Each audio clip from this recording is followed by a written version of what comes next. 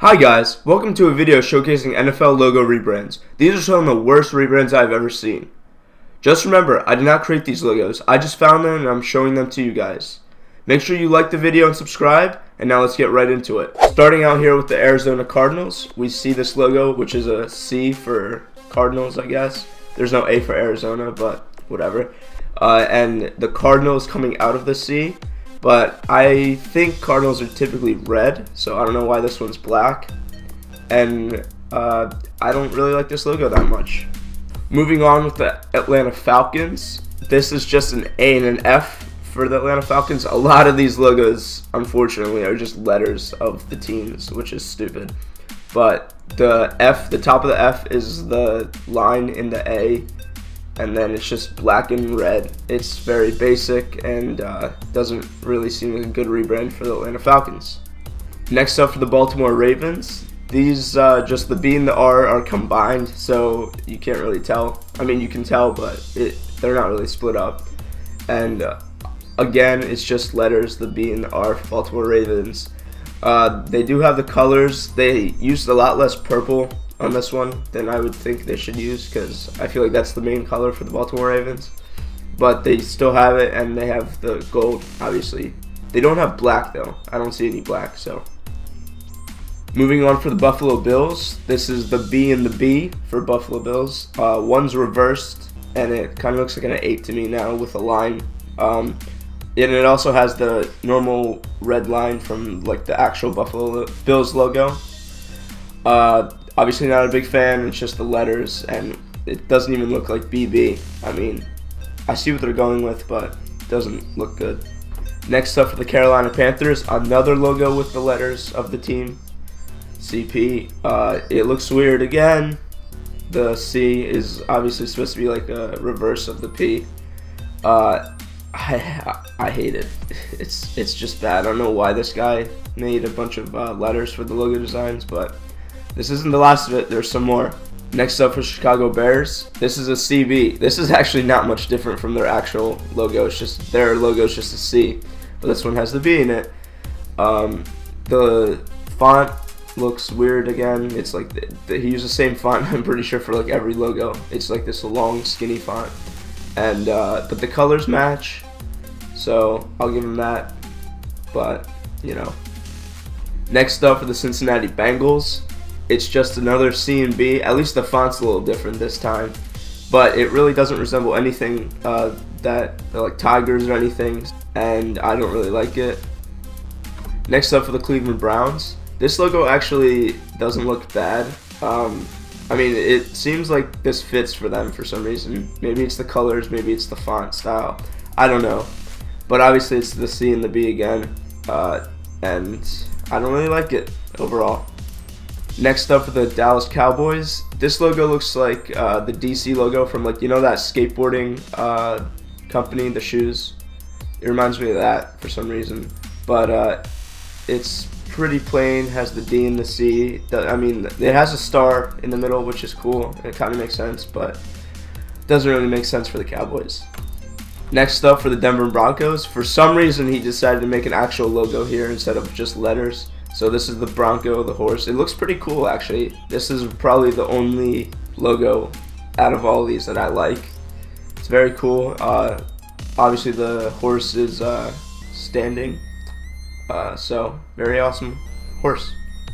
Next up for the Detroit Lions, I don't understand why the D here is reversed again, but it's obviously D and L for the Detroit Lions. Very plain, very much again letters. I don't really like it. Next up for the Green Bay Packers, this looks weird again. For some reason the G and the P are like combined. Like the G has an extra line at the top here just to make it combine with the P. I think it's a little unnecessary, but at least they have the colors right, so I'll give them that. Next up for the Houston Texans, this is just an H and a T. At least he put in these little horns at the top to resemble the bull horns, I believe, from actual bulls in Texas. But again, it's just the letters. I don't really like it. Next up for the Indianapolis Colts, I feel like this artist is just getting lazy. I mean, He has the I and the C. At least the C kind of looks like a horseshoe, but not really. He added the dots that resemble the horseshoe. Obviously, it's not a good logo. Next up for the Jacksonville Jaguars, the J and the J. I mean, he could have at least tried to make a Jaguar or something. It could have been much better instead of this. But we're staying with the letters, I guess. Next up for the Kansas City Chiefs. This logo is basically just the K and the C combined into one. And then they added some, I guess, feathers from Native Americans on there. It's supposed to be like Chiefs. Obviously, looks bad again. But at least he did some more to put in the logo. Next up for the Los Angeles Rams. This logo is another L and A. Very basic once again. Just the letters. I hate it. But at least he has the colors right, and that's good on him. Next up for the Miami Dolphins. It's just an M and a D. He maybe could have put a dolphin in here, you know? You never know. But no, he just decided to do an M and a D. But the colors are right, and maybe even a sun, you know? But no. Next up for the Minnesota Vikings. The M and the V for Minnesota Vikings. For some reason, the V is between like the M, so that's the thing. And the colors are right. So I'm pretty sure all the colors are right in all these logos, but you know. Next up for the New England Patriots. This is actually really similar to, I think, Tom Brady's logo. It's just the N and the E, but the colors are right, and the font looks similar to Tom Brady's logo, but the TB12. But obviously this logo is very basic again, just the N and an E. So next up for the New Orleans Saints, we have the N and the O for New Orleans, but he did put a fleur-de-lis inside the O to give it the negative space. The font looks weird again, and I don't really like the letters as the logo, but moving on. For the New York Jets, he actually did something cool, I guess. The football on the outside, it's kind of similar to their current logo, but it has a jet flying through it, which is awesome. This one is actually not too bad. I like it, and obviously they have the green, which fits their color scheme. For the New York Giants, for some reason, I mean, he didn't make a logo for it, or maybe this is supposed to be it. This is what showed up. It's basically just an NFL logo without any blue. So I don't know what he was doing there. Maybe he forgot to do the New York Giants. I'm sorry, Giants fans, but this is all you guys get. For the Oakland Raiders, this is supposed to be two swords, two pirate swords, and I think it's supposed to be in an R shape. If you see, the smaller sword is like the little tail sticking out of the R, and then the handle is the half circle for the R. This looks really bad no matter what, you know.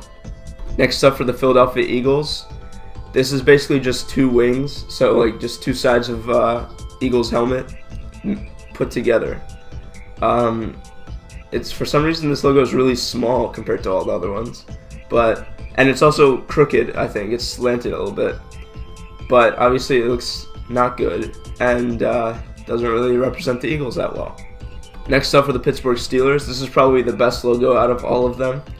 It's the hammers for the steelworkers from Pittsburgh, and it's very cool. It has the three colors for the that represents the steel mark, I believe.